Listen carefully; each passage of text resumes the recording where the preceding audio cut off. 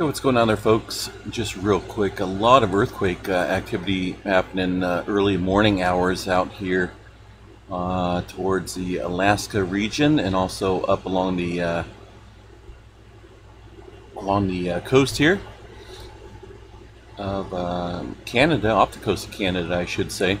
Anyway, just going to do a quick update real quick. It is July 22nd, 2020, about 9:09 a.m. and a pretty good sized earthquake striking off the Alaska region. As mentioned, this was coming from a 7.8 earthquake near Perryville, or at least 105 kilometers southeast of Perryville, Alaska, at a depth of 28 kilometers. Bring over here to a different size map here real quick. Hold on one second, so you guys can see what I'm talking about right there. 7.8, and we'll back off one page here so you guys can see the area that I'm talking about out here, kind of near the Aleutian Islands area.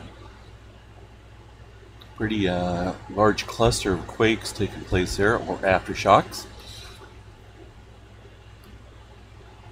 7.8, pretty good sized quake. And it looks like quite a few folks out there indeed feeling that activity. Historical activity out there shows some quite a bit of activity in the past.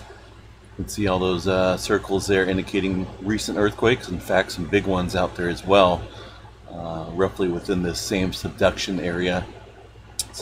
zone, if you will. There is a little article on it that the USGS did put out. We'll read just a tad bit from it down here. They give you a little bit of information about that 7.8 that struck near Perryville, southeast of Perryville, Alaska.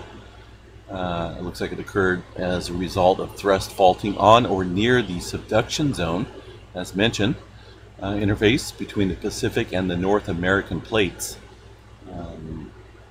And they go on a little bit of technical issues there, technical stuff.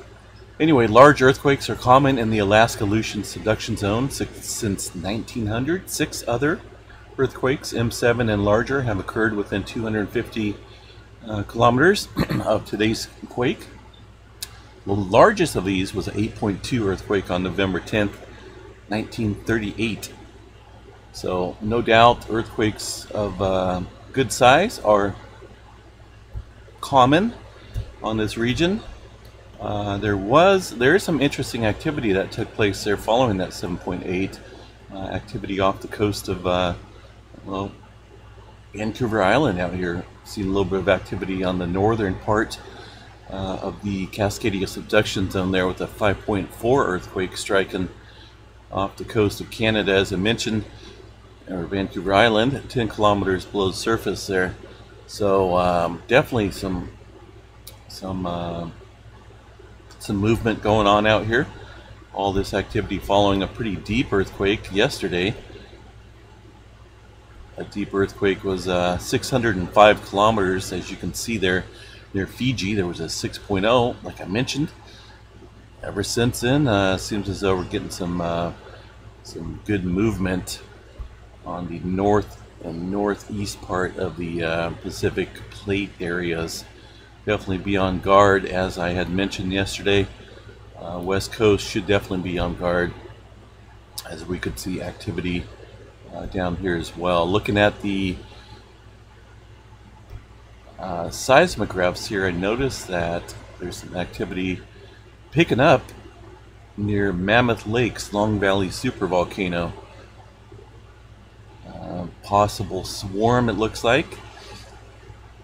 As soon as that comes up here, let me see if I can find it again. It's on the seismograph stations here, right after the Fiji one. One second here, and I'll show you guys earthquakes. I mean, sometimes we see swarms happen, right? They occur in Mammoth Lakes, but we haven't seen one in a while.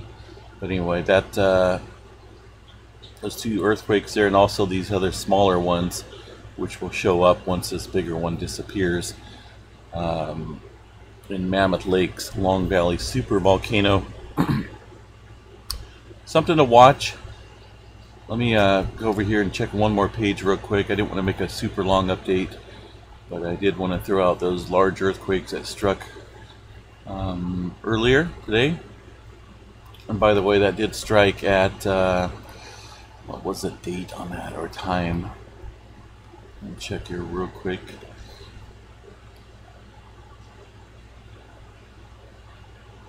Yeah, 0612 UTC time.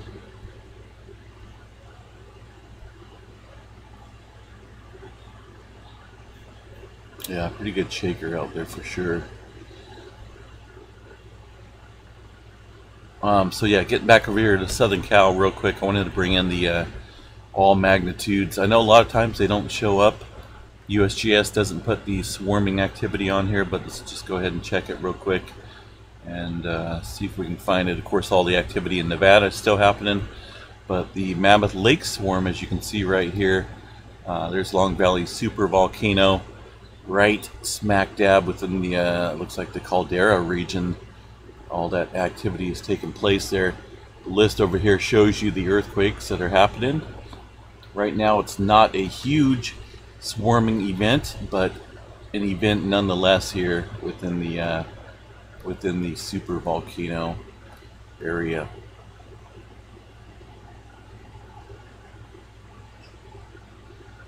I was trying to get a couple of those to pop up here, but anyway, we'll keep you updated here. Stay tuned for the channel for more updates, and we'll chat you guys a little bit later.